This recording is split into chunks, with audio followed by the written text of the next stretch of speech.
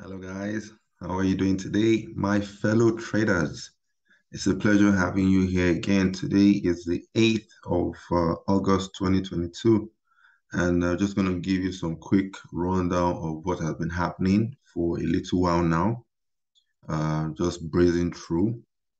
Bitcoin seems to be gaining some strength since the bulls are trying to come in. If you look at what we have in this region, and this is coming after hitting the 18K level.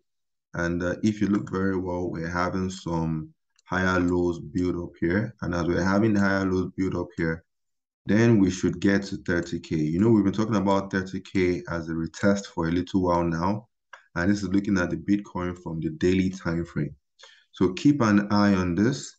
If you could find some buying pressure or some opportunity to buy in this boxed out area here, try to do that and see whether you could take it to 30K, right? Don't forget, you are still fighting a major trend, right, for this year, which has obviously been to the downside. Everybody's aware of that. Now, with the Bitcoin said, we all know COVID-19 has been around with us for a while, and now they're talking about the monkeypox. Hopefully, that does not turn into another pandemic, but let's see how that goes. Inflation, yes, inflation has been big all over the world with gas prices up, food prices up. Everything seems to be on the rise, and of course, the central banks have been doing, their best in hiking the rates to try to curb the rise in inflation and all. There have been some little talks here and there about recession. We obviously noticed that the US have entered into the second quarter of low performance when it comes to the economic growth. So let's see how things mature some more. And last week on Friday, speaking about the US, we had the NFP that came out with a whooping, I'm talking about a whooping 528K. Yes, 528K with respect to the unemployment change. And that is massive, right? And, from there, crude oil also is big, has been big for a while now, ever since we've been having that, the war in Ukraine since late February. It's more than over 100 days now. But then what people are not paying attention, if you ask me with respect to the crude oil, is that it has broken out of key areas here. Right now, it is below $90 per barrel. And it is projected, listen to this, please, it's projected to get to about $80 per barrel.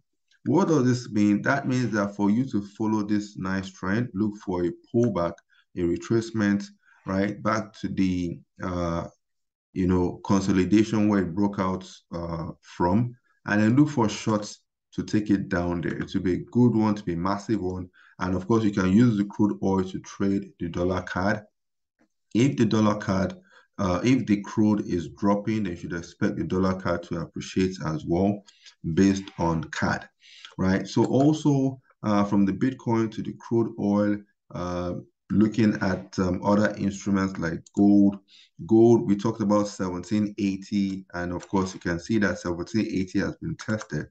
As it has been tested, we have a sort of minute looking spinning top, which is not good enough for us to pull the trigger for shots. So obviously, we need more information in this area here. We need more information here.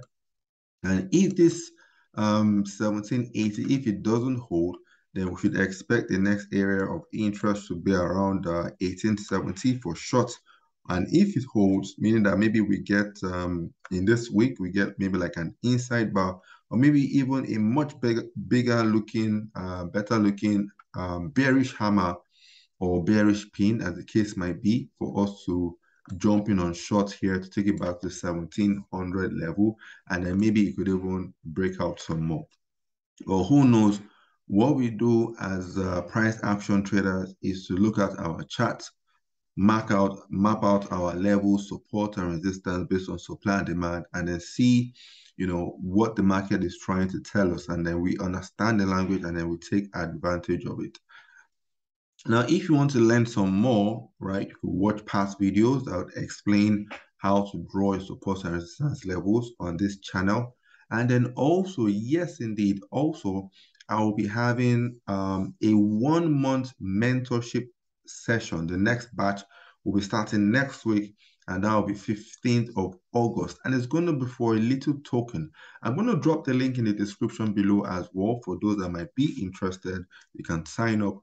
Make sure you sign up on time. Seats are limited. And of course, for the first 10 signups, you will get a one-on-one session, accountability session with myself.